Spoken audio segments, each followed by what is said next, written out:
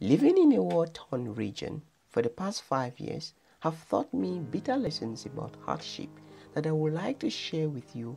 5 habits to avoid a life of hardship. 1. Be contented with what you have. Greed and jealousy are the 2 basic emotions behind the evil going on in the world today. How many times have you made poor financial decisions because of greed? And how many times have you felt awkward after jealously admiring your friend's house, car, or job? Lazy and greedy people are always on the lookout for quick and easy ways of making money. What this earns most people with such mentality is that their greed, jealousy, and impatience get exploited by savvy and con businessmen on the internet with promises of making you rich in no time through Ponzi schemes and get-rich-quick scams. It is okay to want more, but it is foolish to think it will come as quickly as you want. Nothing good comes easy. The first step to getting more is by being contented with what you have at the moment and then look for genuine ways to multiply the little you have in compounding ratios. 2.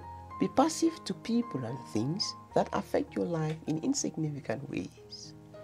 In his book, How to Stop Worrying and Start Living, Dale Carnegie, after studying tons of health reports, found out that not being passive and worrying a lot about other people's opinion and what they say about you was the major cause of a life full of health crisis and financial hardship.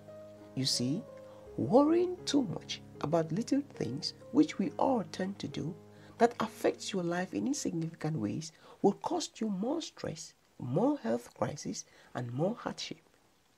Before you hold a grudge against someone, let me remind you of how much this silly action of yours will cost you.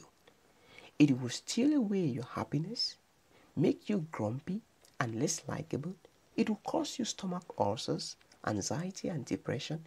It will make you a lonely person and make your life miserable with hardship. 3. Respect everyone you meet. Respecting others will definitely bring you good fortune, no doubt. But if you doubt me, ask yourself why the most respectful candidate always gets the job and why the most respectful employee always gets the promotion. Ask yourself why learning how to respect elders was the first lesson we were taught as children, both at home and in school. You see, respect always brings good fortune to those who respect others, irrespective of who or what they are, and it also guarantees you a life void of hardship. 4. Do unto others as you want others to do unto you. Another fancy way of repeating what I just said is beware of karma. Whatever you do unto others will come back to you in one way or the other. The best way to avoid hardship in your life is by not causing pain or being a pain in the ass for others, because problems are like homing pigeons. They always come back home. If you see a hungry man, give him food. If you see a naked woman, clothe her. If you see a starving child, feed that child. If you see a stranded stranger, offer him help. These random acts of kindness will one day come back to you in ways you could have never dreamt of. 5. Share with the less privileged. More is given to the hand that gives than to the one that receives.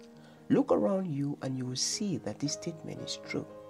Nothing is too small to be shared among people as long as there is that will to share. I learned this the hard way from my younger sister. Sharing is like investing. When you give to others in times of need, they will remember you in times of abundance, and they will come to your rescue when hardship comes knocking.